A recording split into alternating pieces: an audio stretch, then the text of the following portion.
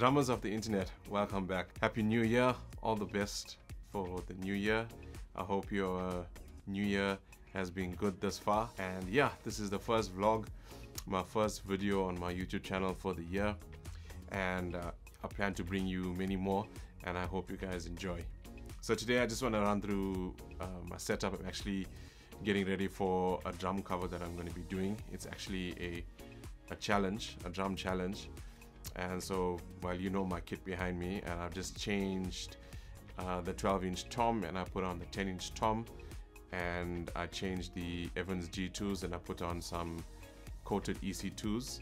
Oh, sorry, I changed the coated G2s and I put on some EC2s, the clears, because I wanted a bit more attack and snap from the drum instead of more body and warmth.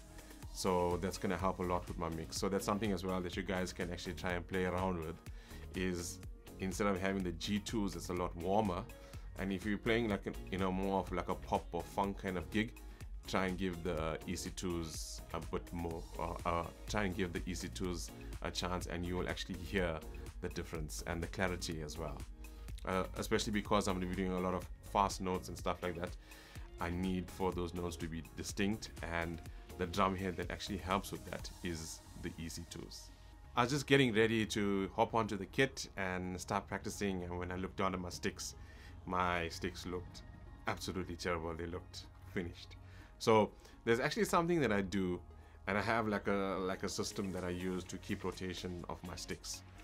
So here in the studio, when I'm practicing or when I'm doing a drum cover for my YouTube channel or stuff like that, I have my older pair of sticks. So that would be, if you can see, yeah, that'll be this pair of sticks. So you can see it's quite beaten up, right?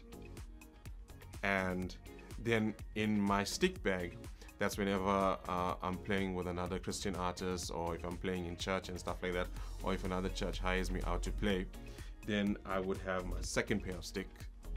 That would be, it will look something like this. Okay, right? And then, compare it to a brand new pair of sticks here. Okay, so let's just look at the evolution of it. So the new pair, then you have the fairly new pair, then you have the oldest pair. So you can see the oldest pair has got a whole lot of chips and stuff like that on it. But I have to recommend the Vic-Firth Freestyle 5B. I play with a lot of wooden tip sticks, as you can see. That's my choice, and a lot of them have tips and stuff like that. And this is actually a prototype tip that Vic-Firth is using, and I've had very few pairs of them that have chipped. They've actually gotten like extremely old, and then they've chipped. So the longevity of these tips are spot on, and then that's what we're looking for as drummers, isn't it? We don't want to break our sticks and stuff like that. Yeah, so if you want to grab a pair, get a pair of these.